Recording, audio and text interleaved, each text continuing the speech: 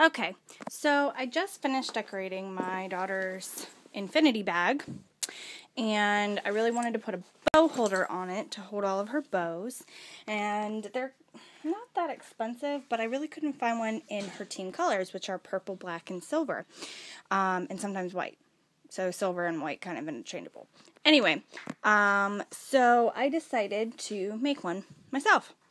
And I looked for different how-to videos, and I really couldn't find any good ones of what I wanted.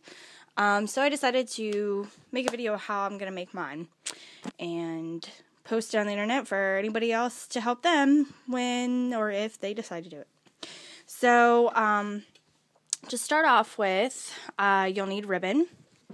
You'll also need Velcro or snaps. I've seen them fastened a couple of different ways, so you need to figure out how you want to fasten your loops.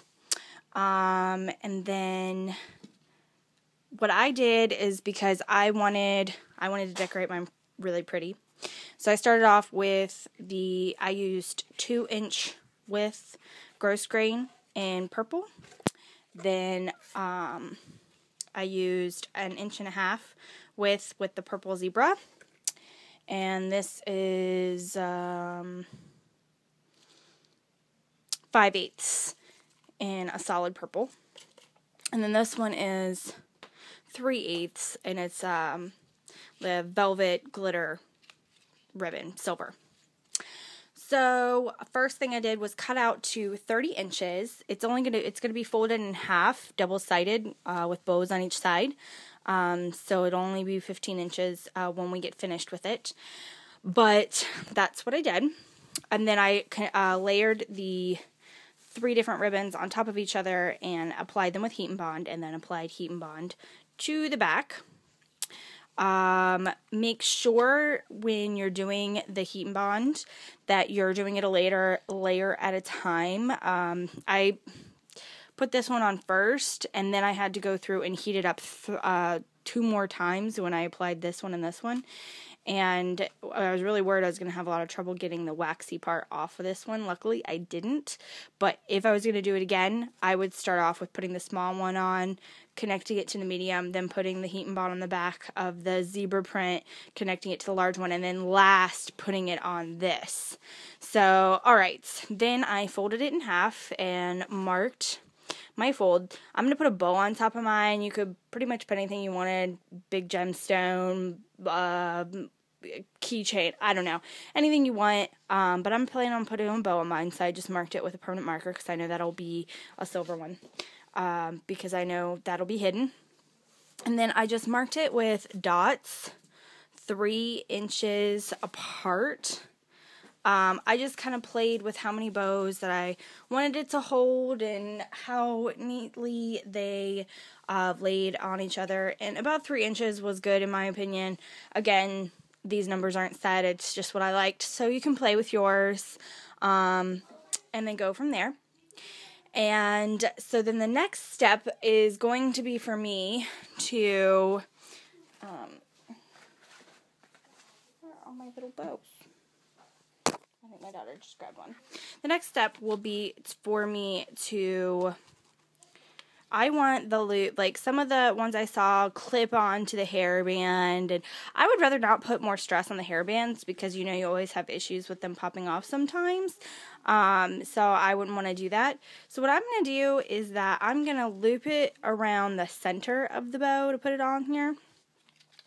So I'm going to measure I'm going to measure and figure out how long I need to make all the little loops, and I'll bring you back in. Okay, so after holding up the ribbon to the bows, I ended up cutting them 3.5 inches long. I don't know if I said these were 30 inches, the length of the entire thing. So when we fold it in half, it's going to be approximately 15. So 3.5 inches long, and then I cut pieces of the Velcro. See, I have that's the rough side facing outwards on one end, and on the other end, the soft side. So then when you loop this around, it'll catch. Then here, I've got a couple of them sewn. Sorry, need more hands. Just sewed them straight onto the center part of the ribbon. And then they'll catch. So I'm going to finish sewing the rest of these on. And then I'm going to fold it in half and iron it. Now with this kind of ribbon, I've got to put a protective piece of cloth over it before I iron it. Otherwise, I might melt it. So just keep that in mind. The gross grain, you'll be fine. Well, people say you can melt it, but I don't put my iron that hot. But with the velvet, you have to be really careful. So I also burnt the edges of the silver pieces before I sewed the Velcro on, just to prevent it from fraying or anything. So as soon as I finish that, I will bring you back. Okay, so I sewed on all the loops like that. I cut the end of it in a little fork, and then I ironed it in half. I added this little section, this piece of up here, because I figure when it's time to put the bow on, it might help me put the bow on top. So this is it with some of the bows hanging on there. Obviously, it's working pretty well. So the only thing that I sewed was the Velcro onto these strips and then onto here. So, I know that a lot of people don't have sewing skills. I'm a seamstress, so, but, in that case, I would not use the adhesive Velcro.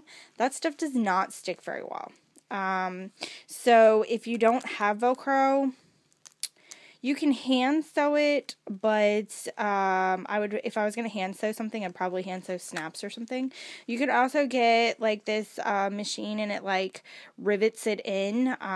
If I wasn't a sewer and I wasn't comfortable, that's what I would go to the fabric store and get. I would get the little rivet machine and the snaps and just put the pieces on the ends there and then iron them together like that. So that's what I would suggest. As soon as I am completely finished with you, I'll do another little picture of the completed bow holder. So I hope you enjoyed. Make sure to like, and good luck. Okay, so here it is all done. I put the bow on top. And I just used a metal keychain ring there on top. I might put rhinestones on it, I might not, but for the most part it is done. This is what it looks like with all the bows on it. I haven't put any bows in the back yet, but it'll be very easy to clip onto here. Again, I need 2 hands.